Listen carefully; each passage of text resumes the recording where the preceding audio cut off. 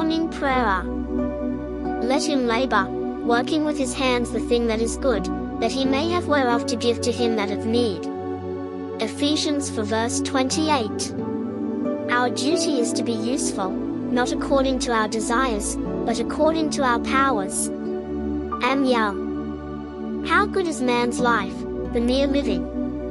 How fit to employ all the heart and the soul and the senses forever in joy. Robert Browning.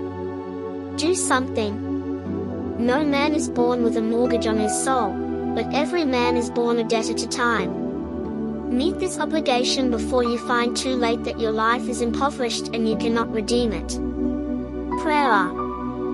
Gracious Father, what I have left out of my life I know I cannot recover now. I pray that I may give the best to what is left.